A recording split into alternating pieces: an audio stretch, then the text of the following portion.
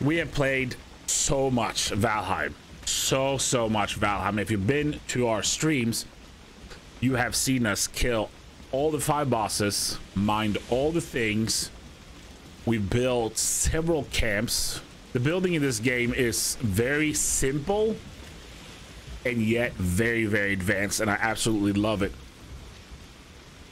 But we're taking a little bit of a break because once you're out of content, you're out of content, right? And there's only so many times I can go into the swamps. But I had some gameplay, and we are doing the gameplay and the story thing. And I have stories. I mean, I have stories about Viking reenactment. I have stories about sailing. I have stories about building actual Viking ships.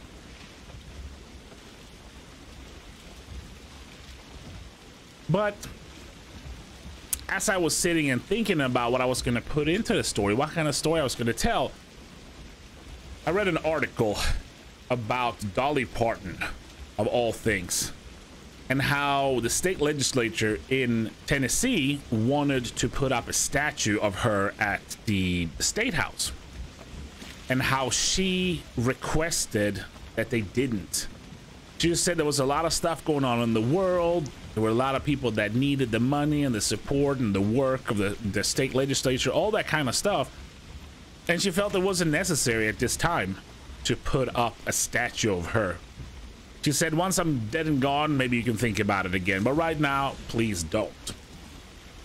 Reminded me of a story that happened. I think I was probably 12 years old. Let's go with that. 12 years old. And in the area I grew up, it wasn't a street fair, but it was like a traveling market type thing with a lot of different vendors would show up once a year and just sell all their junk, right? Anything from tube socks to reindeer sausage to t-shirts to, you know, all sorts of things. And this one was, at least back then, considered one of the biggest ones in Sweden. And of course it became a thing for the people in the local area to go to as well. You know, not just people from far away traveled in, but locals obviously wanted something to do. And as a kid, I remember we would get like maybe 10, 20 bucks. We'd go there. It was a different time. So, you know, your parents would drop you off even though you were, you know, 12 years old. And then they leave you there for the day and then come pick you up at the end of the day. And I remember going with a friend one year. And, you know, we did whatever. We spent our money, probably on candy, but definitely not on tube socks. And then my friend's dad came and he picked us up. And before he picked us up, he had also gone, you know, just shopping, looking for some stuff around the event. And he had bought a cassette tape for his car, and it was Dolly Parton. And I wasn't, you know, a great Dolly Parton connoisseur at age 12.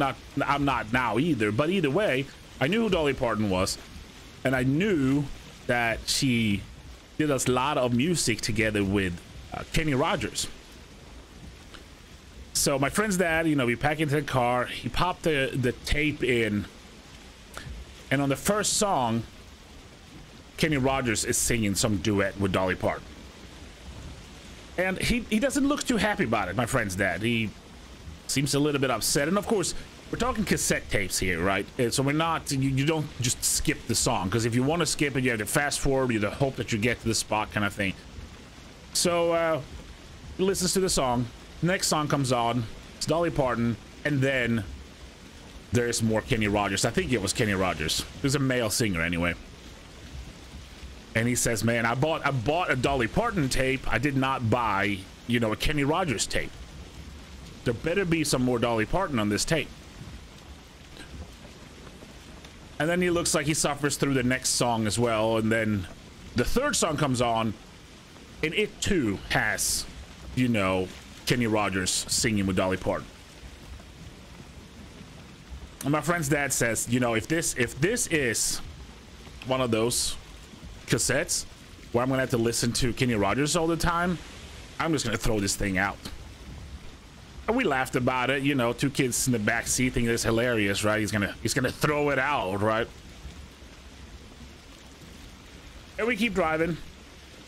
The fourth song comes on, and it has just Dolly Parton.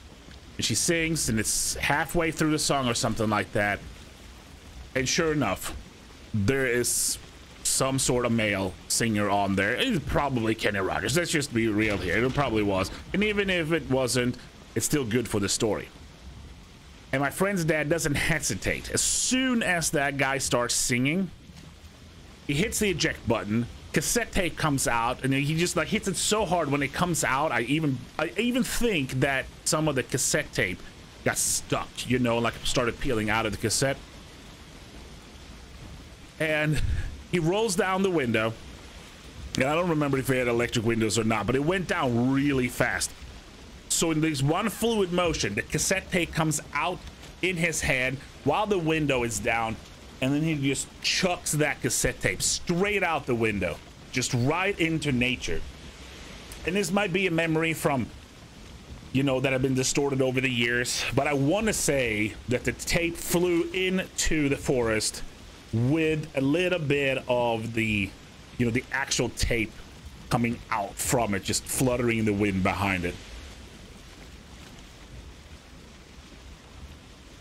I don't even know if there's any type of life advice to be gained from that story. I just thought it was fun.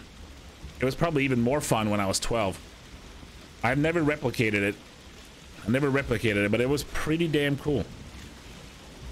If we're gonna gain any type of life advice from it, I guess it would be, if there's something in your life that you don't like, get rid of it. You don't necessarily have to throw it out the car window, because that is a little bit extreme. But if it doesn't bring you joy, just get rid of it. Now, if this video brought you joy, if this story or my stellar sailing, which is actually going on, brought you any type of joy, don't forget to hit the like button, maybe even subscribe. Come back for some more stories and some gameplay. That's all I got. Thank you for watching. Hope to see you on the next one. Oh, it's just a guy hanging out.